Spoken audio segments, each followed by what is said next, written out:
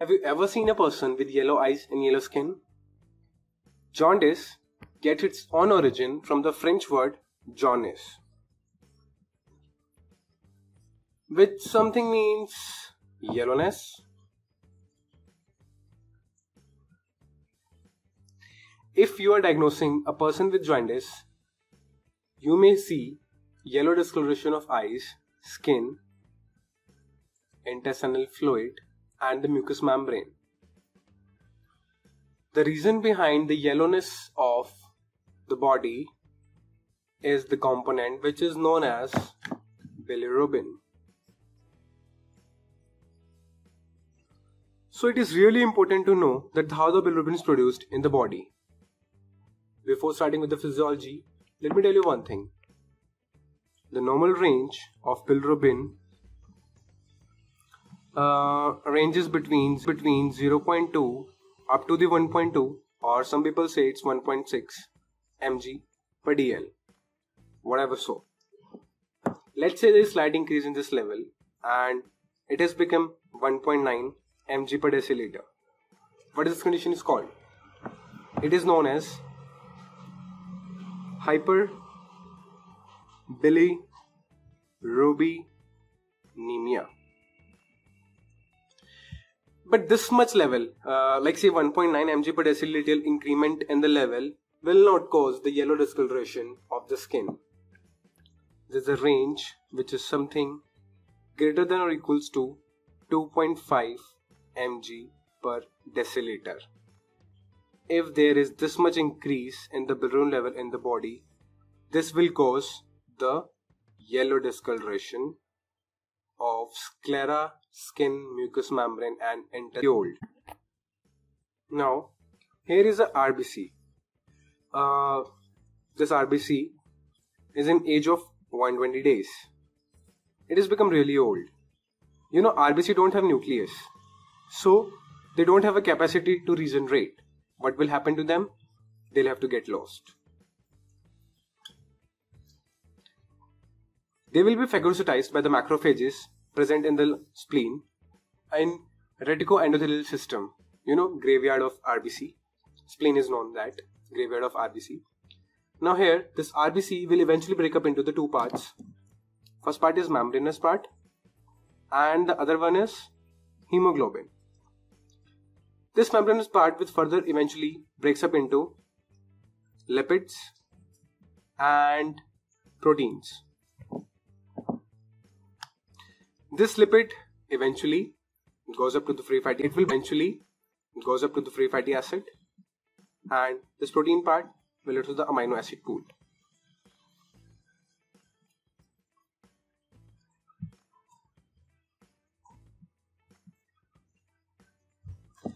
What about the hemoglobin now? This is really important to know. What will happen with the hemoglobin? It will breaks up into the heme part and the globin. Now this globin will again eventually goes up to the amino acid pool. But this heme, this will breaks up into iron and protoporphyrin. Protoporphyrin. This iron is stored in the body in a form of ferritin. Let's say there is a bunch of ferritin here. This is known as hemosiderin.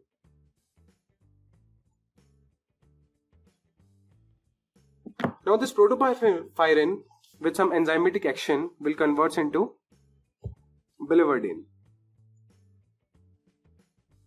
and further into bilirubin.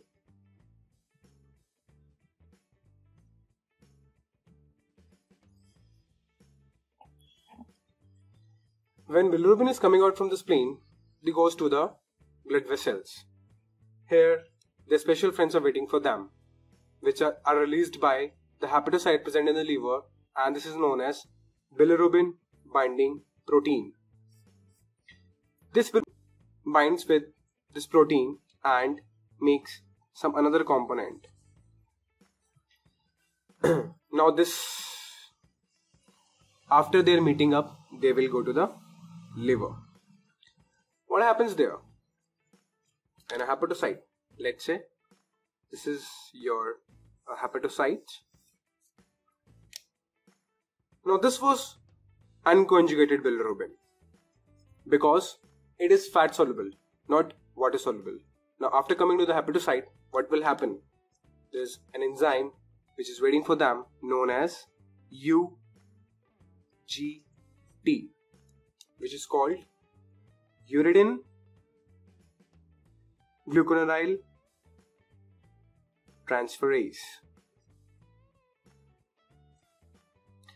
This enzyme will make unconjugated bilirubin to the conjugated bilirubin, conjugated bilirubin to the conjugated bilirubin.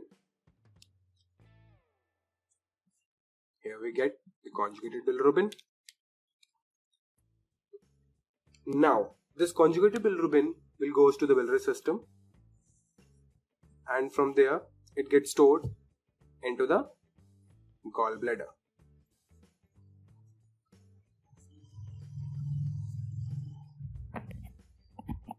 Now let's say you have eaten up something which were now coming into the small intestine.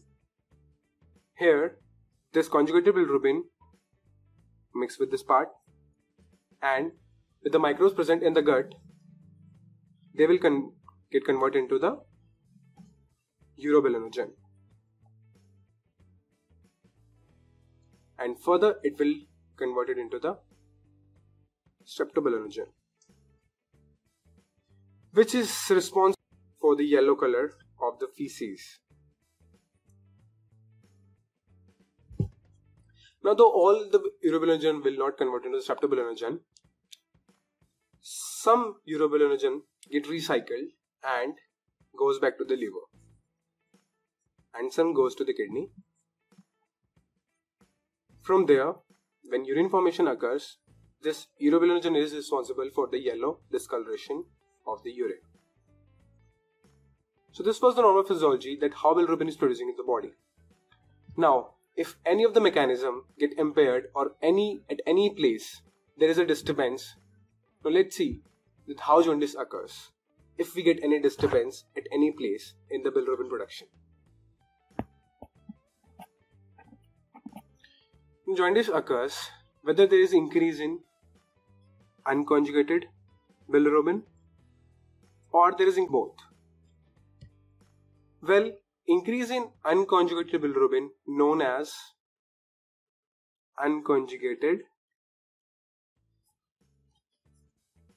hyperbilirubinemia,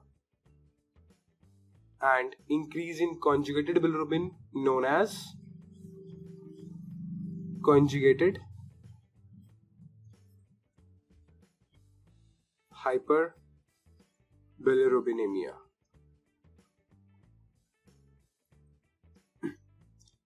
Now let's say there is a condition called extravascular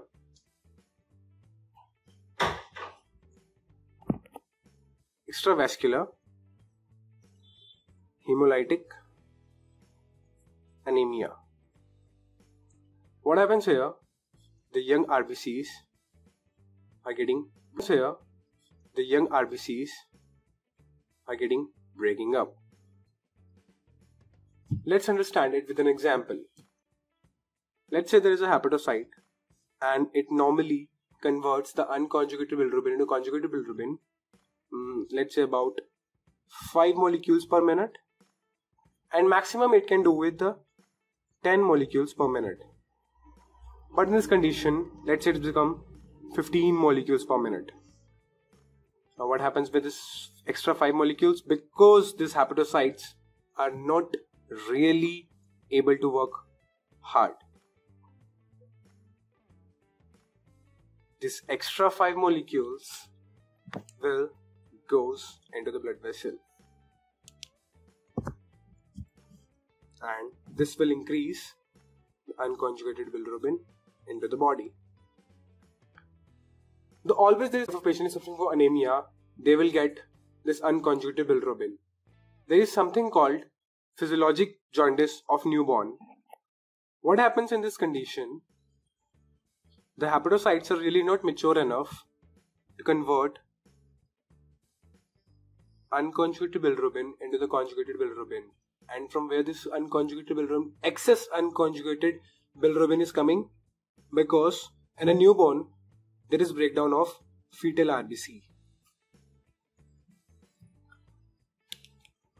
So this excess will goes to the blood vessel, or rather I say goes to the basal ganglia of a newborn, because this unconjugated bilirubin is lipid soluble and it can easily cross the blood-brain barrier.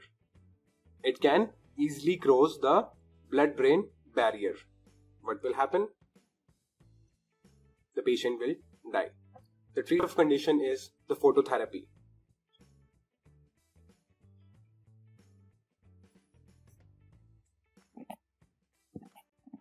Now let's talk about the conjugated hyperbilirubinemia. Let's say unconjugated bilirubin comes here, goes to the hepatocyte, conjugation was normal, and they have become conjugated bilirubin also. But after going to the biliary system, what happens? Let's say there is some obstruction here. There is some stone, or let's say some carcinoma. What will happen? This conjugated bilirubin is not able to get down now to the gallbladder. There is backflow of the conjugated bilirubin, and this will eventually go into the liver, and from there will go into the blood vessel, and there is increase in conjugated bilirubin. Now this is something known as obstructive jaundice. And the previous condition where there was increase in the conjugated bilirubin, unconjugated bilirubin with the hemolysis, that was known as hemolytic jaundice.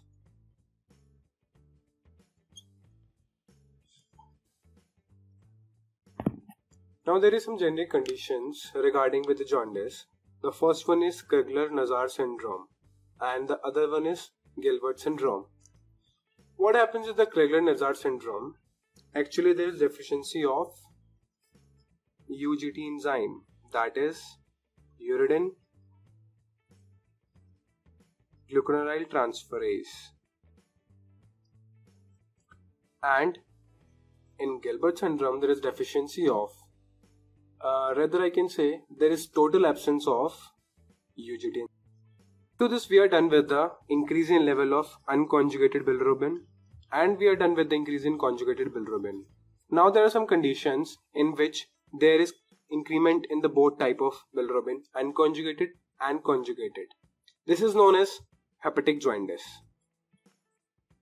Hepatic jaundice. What will happen? There is liver insufficiency.